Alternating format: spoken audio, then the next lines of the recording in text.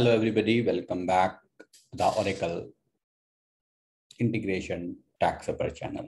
Today, in this video, we are going to look at how to generate a random number using JavaScript in Oracle Integration. So guys, before I start, I will ask everybody to subscribe to my channel to get regular updates. Now, let's get started. And first of all, let's understand what is library in Oracle Integration. A library is a file or a collection of multiple files bundled in a jar that contains JavaScript function. A library is nothing, it's a collection of JavaScript functions or a single JavaScript file which has the function. Why this library is required? However, Oracle Integration has out of the functions, as you see in this screenshot, like some advanced function, Boolean function, conversion function, date function, integration cloud function, mathematical function, and string functions, which can be used to transform the data. Sometimes those functions does not help. Then in this case, you need to write custom function. How you can write custom functions? You can write the custom functions in JavaScript and you can upload that JavaScript function in our Oracle Integration and create a library. Library is used within an integration and is executed by a JavaScript engine on the server as part of an integration flow. So when you use that JavaScript in an integration, it will be passed by the JavaScript engine. You will pass the input parameter and will get the output. The requirement of that library is like when we want to create the functions to meet our requirement. Like you want to generate a random number, maybe generate random number function is not there in Oracle Integration. So you may need to write a custom function in JavaScript. Like here you see when you create a function, that function will be visible as a user-defined function in the mapper. So you can call those functions via the JavaScript action, or that is also visible as a user-defined function in the function palette. So let's look at a use case, how to generate a random number in Oracle Integration with the help of JavaScript function. So what I have done, I have created a simple generate random function, which will take one digit, and whatever digit I will pass, it will generate a random number of that digit. For example, I will pass 1, then it will give me a random number of 1 digit. Sorry. If I pass 2, then it will give me the random number of 2 digits. So let's see how we can achieve this requirement in Oracle Integration. So in order to upload that function in Oracle Integration, you have to go to the integration and then libraries. And you have to create a library here. Click on a create library and you can give a name as a random lib. And you have to choose the file. It can be a single JavaScript file or it can be a jar file, which will have multiple JavaScript files. Let's choose the file, which I just showed you. And let's say random generator.js and click on a create button.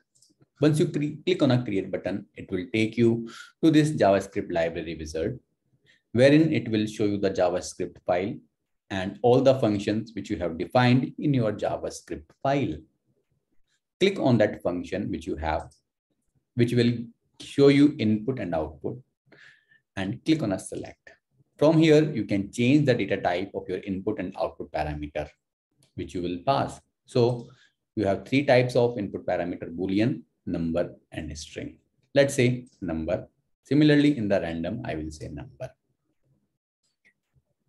Once this configuration is completed, click on a save button, and it will give you a message: library was saved successfully. Come back. Now here you see random number is configured. If you further want to update that library, means JavaScript. Let's suppose you have updated that JavaScript file and you want to upload that. So what you have to do, you have to click on this action menu and click on the update button. And you have to upload the modified JavaScript file here. Now let's consider before you modify, you have used that random lib in any one of the integration, and integration is up and running, means active. So once you upload the modified library or JavaScript, you have to deactivate and activate the integration to make the changes effectively. Okay, now let's see how we can use that library. So before I create an integration, let me show you one lookup which I have created, random digit lookup, wherein you see I have two columns, digit and value. If I pass 1, I will get then 10 so that I can pass to my JavaScript function. If I pass 2, I will take 100 and will pass to my function, JavaScript function, so that it can generate the random of 2 digits. Discard. Now, and here you see I have till 10, right? You can make more entries if you want to generate random number of more digits. Now,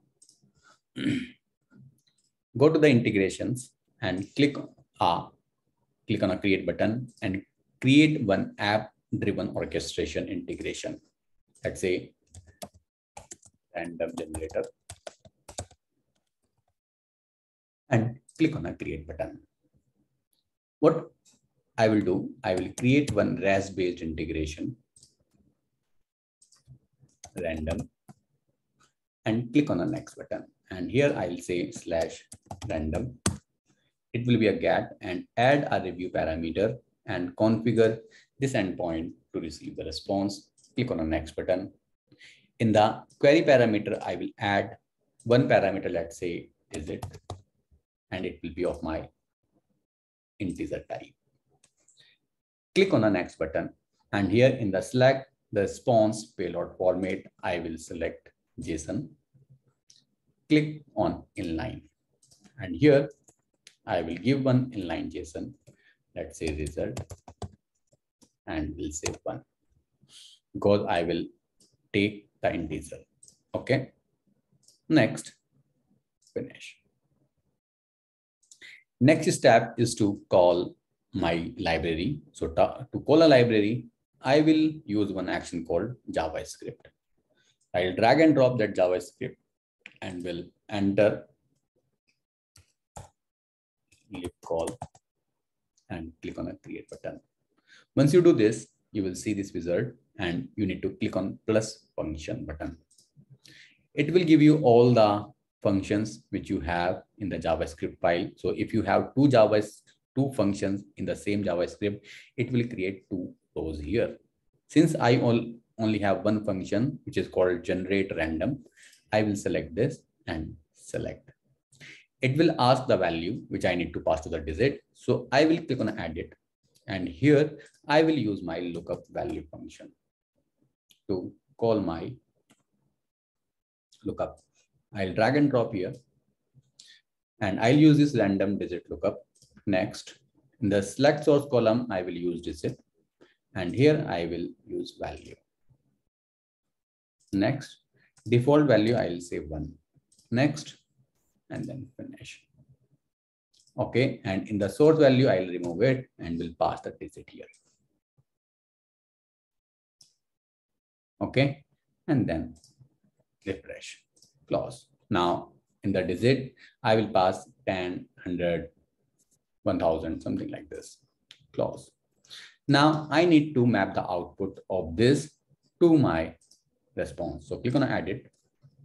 Here you say libcall and it will say RAND, output underscore libcall underscore rand, and which I will pass to my result and click on a validate and close it. The last step is to enable the tracking, which is mandatory. Save, save, and close. Next step is to activate your integration. Once activated, next step, we can test the integration. Click here and test. Let's say I want a random number of 2 digits. So I will pass 2 and test. Here you see I am getting a random number of 2 digits. Let's say 3, 174, 671. Let's say I need a random number of 5 digits. Let's say 5. You see 1, 2, 3, 4, 5. So that gives me the random number of the pass digit.